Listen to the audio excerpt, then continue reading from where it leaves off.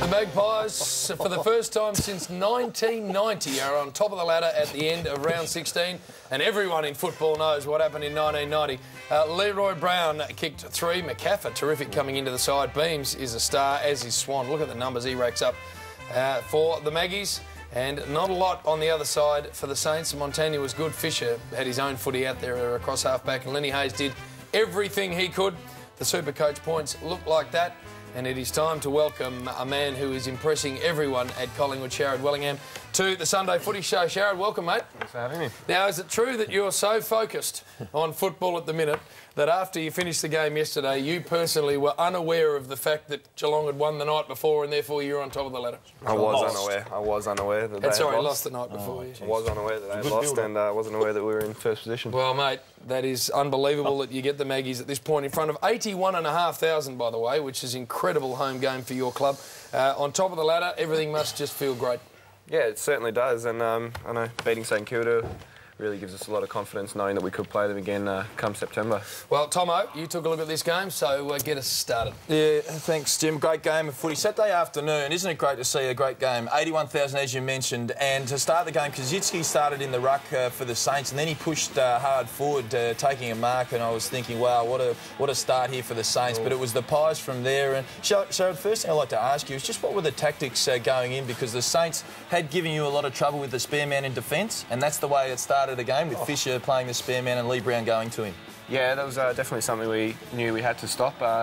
They've got Gilbert and Sam Fisher and those guys who like to sweep across half-back, even Goddard. So we knew that St Kilda liked the hard ball, and they're very structured, so we knew we had to out St Kilda, I suppose. And a big job asked by Chris Dawes, of course, just seeing him kick a goal there, and also lay a good tackle here with Heath Shaw. But big job asked by the forwards without Travis Cloke in the side. Yeah, we tried something a bit different. Went a bit of a smaller forward line, and you know, we had to get the ball in there low and hard so that the sweeping defenders couldn't take their opportunities.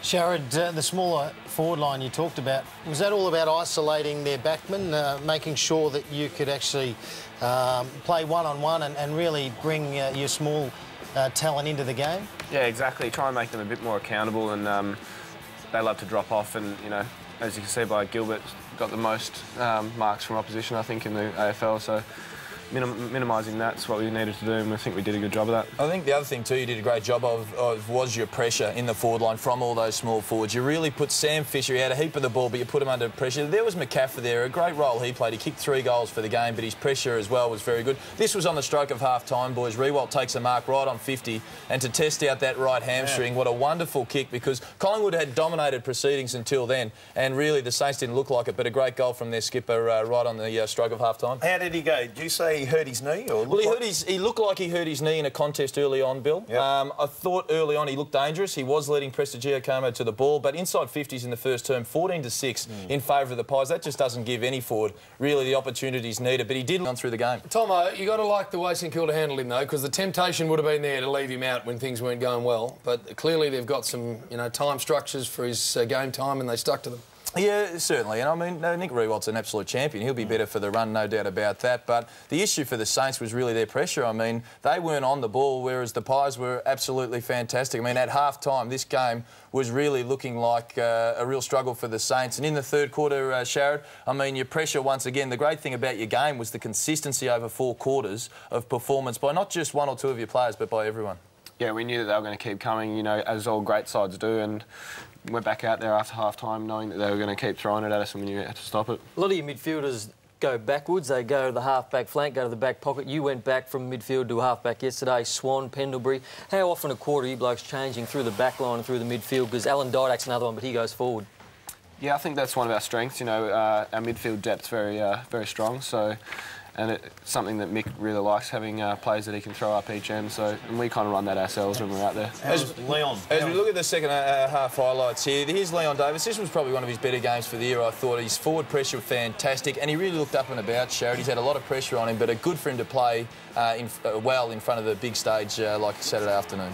Yeah, I think Leon's definitely a confidence player, and you know, he's been a bit sore over the last month, I think, and he had a week off last week, as you know, and I think he'll be ready and firing come September this year. And this man here, Dane Swan, Sharrod, he just goes from strength to strength week after week. Another 36 disposals, kicking a goal there, dominated the midfield. Yeah, Swanee just kind of, we just sit there in awe, really. Kind of seems like he's doing what he wants. You're on top of the ladder, but I imagine internally you're very, very happy with yourselves, but at the same time they'd be saying, keep a lid on it, make sure you don't go around spruiking that we're on top of the ladder. What's been, since the game, what's been what they've told you to do?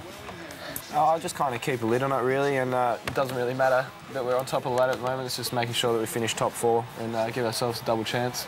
Well, you're certainly heading along toward giving yourself a double chance. We're seeing here in the final term, the Saints did get a few goals through the youngster in Jack Stevens, and, well, here we go, Lee Brown, good vision over the top, of course, and I think McCaffrey gets on the end of another one here. But from a standpoint, you've got Josh Fraser out of the side, you've got Paul Medhurst as well, he's an ex-All-Australian. It'll be very hard for those guys to get back into this team the way you guys played on Saturday.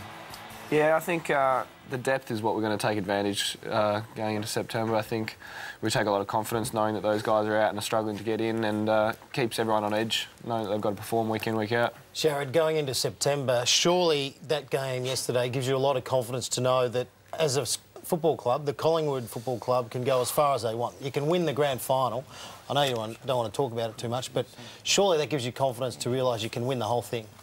Certainly does, but I think we're not really concentrating on that at the moment. We're just trying to make sure that we are there top 4 at the start of September. What about this little act of bravery, Tomo? We like to highlight the good stuff our panellists do, and look at this, back and then bang! This was late in the game too, Jim. 2 guys with their eyes on the football. This is what AFL footy's all about, and Sharrod was fantastic there, and hurting the bigger opponent in Sam Gilbert, running back with the flight of the ball, Sharrod. So well done on your courage there, but and also a very good game. You must be happy with your own form. I mean, 23 possessions off a half-back flank, used the ball quite well in what was a big game of footy. Yeah, I think I kind of started the year off really well, and I was really happy with the start of the year, and then after my calf injury, it probably dropped away a bit, but I'll take a bit of confidence from yesterday's game. Votes, Tomo? Yeah, to the votes, just quickly too, Jim, Nick Del Santo was the late withdrawal, of course. Dempster did enter the side, so that was a big loss. But to the votes, and no surprise which man I've got on top with 9, and that's Dane Swan. He was awesome, and Jim, I nearly gave him a 10. Leroy Brown, the big fella, I thought he was great. He kicked the 3 goals. Ben Reid, Sharrod, is one of the most improved players in the competition. He was wonderful in your back half yesterday, and yourself. I thought you did a very nice job indeed, 7. All right, very nicely done, Sharrod. Everyone enjoying the way you're playing your footy. Jim, Richmond, Carlton, Geelong and Essendon, and St Kilda, Hawthorn, Essendon, Port Adelaide. Do you know where the MCG is, Sharrod? Yeah, stop the I think you'll have too many problems. That's an interesting one there. St Kilda play every game at Etihad for the rest of the year. Collingwood play every game at the MCG. Very interesting. Prizes, Bill? Interesting, that one. I am blown over.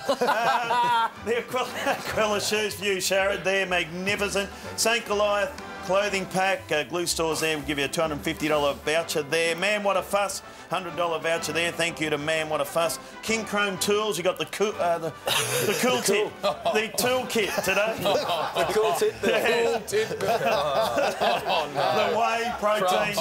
whey protein powder. That is magnificent. Waterside Hotel. $100 voucher there. The Cobb. What's the Cobb, Bill? Wait for it. Krispy Kreme donuts. Magnificent donuts. Here it is here. The Cobb Cooker. It's a kitchen in a bag. It does a lot. It's a barbecue and an oven and a smoker. Perfect for the barbie. Take a bite, Bill. Look at a little snag there. Let's have a bite. Oh, no. It's plastic. And Home Timber Hardware, all for you, Sharrod. A $200 gift card there, thanks to Home Timber Hardware, the proper hardware store. I'm not sure Bill's tie's quite long enough, Bill. Just next time. Must be very long going over that gut. Now, Sharrod, great to see you, mate. What's happening on the home front? Everything going well? The bride, I think, had to head back west, has she? She's back. She's come back? No, she just got back, so yeah, she's just at home at the moment. Yeah, do you love her? She loves him, Jim. Yeah, she does, exactly. You know what we found on his neck? We know what we found, yes. Hickey. Now, Can mate, you believe that? continue. Yeah, exactly. Don't put up with it. Continue to fly. It's great watching the Magpies just on top of the ladder, and the momentum you've got as a club's unbelievable. Well done. Thank you very much. That is Sharrod Wellingham. The West Coast Eagles came and took on the Essendon Footy Club. Nathan Brown's going to take a look at that next on the Sunday Footy Show.